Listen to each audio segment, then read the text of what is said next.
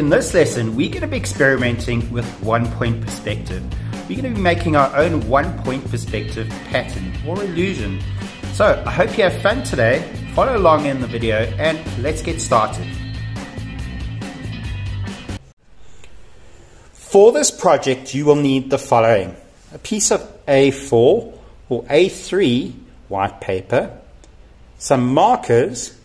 If you don't have markers, some coloring in pencils, a black marker, a ruler, and a pencil. We're going to be exploring the element of art, shape.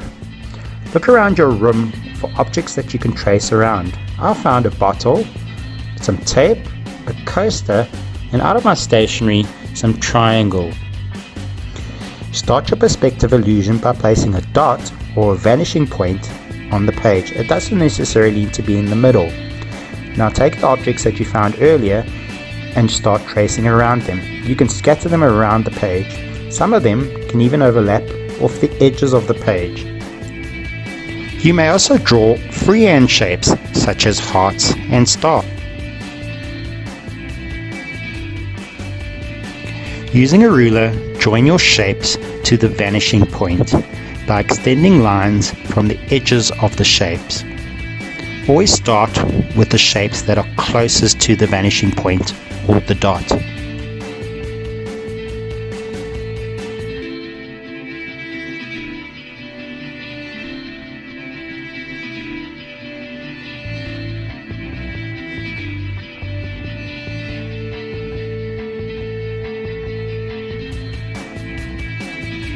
Add colors to the sides of the shapes that are receding to the vanishing point.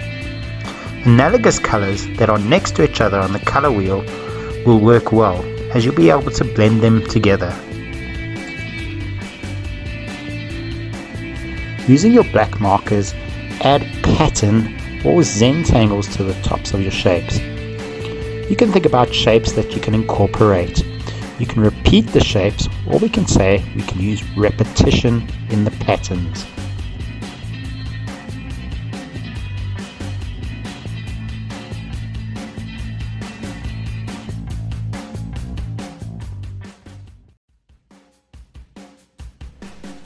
Well, I really enjoyed creating my one-point perspective pattern.